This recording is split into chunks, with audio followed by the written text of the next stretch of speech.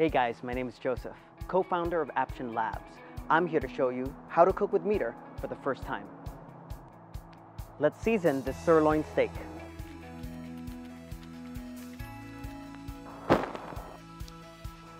I've preheated my grill so it's ready to go. There are many ways to cook a steak, but today I'm going to show you how to sear it first with direct heat and then finish it with indirect heat. Let's sear each side for about a minute. We just finished searing the steak. Now let's use MEATER. First, turn it on by taking it out of the charger. Position the internal sensor, the MEATER probe located here, into the center of the thickest part of the meat, making sure the safety notch is completely inside the meat.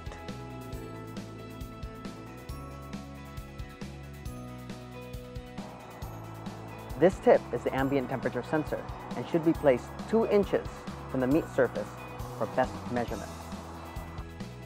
MEATER is a leave-in meat thermometer. This means you leave MEATER inside the meat until you're ready to heat. Now let's set up a guided cook. Let's launch the app. Setting up a guided cook allows you to choose preset meat temperatures and receive automatic alerts to help you achieve your target result. I want to cook beef. It's a sirloin steak. I love my steaks medium rare. That's 135 degrees Fahrenheit. Let's start the cook. This is the ambient temperature reading. It'll appear once you start cooking. Now let's finish the steak. I only have one burner on. And let's place the steak over indirect heat. We recommend to place MEATER at least 2 inches away from any wall. And your phone propped up instead of lying flat or in your pocket. If you need extended range, use MEATER Link. It'll also allow you to monitor your cook with a second device. Now let's get indoors. Oh, I didn't see you there. I got caught up in my book. Let's check on that cook. These are the internal, target, and ambient readings. They correspond to the dial indicators here. When the internal temperature indicator reaches the target, your cook is ready. This is the cook time estimate. You can also tap the sender to toggle elapsed time. You can create custom alerts by tapping the alert icon. There's already one active alert that will notify you 5 minutes before the cook ends.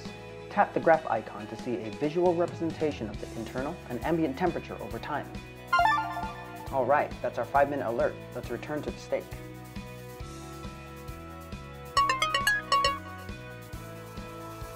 Awesome. Let's rest that steak. Resting the steak will allow the internal temperature to rise and meet your target. Almost there. Let's remove the MEATER probe. Be careful, it might be hot. When you pull the MEATER probe, make sure not to apply perpendicular force up, down, left, or right, but pull it straight out. There we go.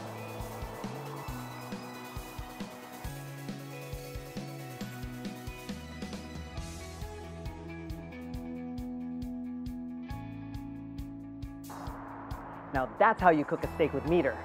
Let's eat.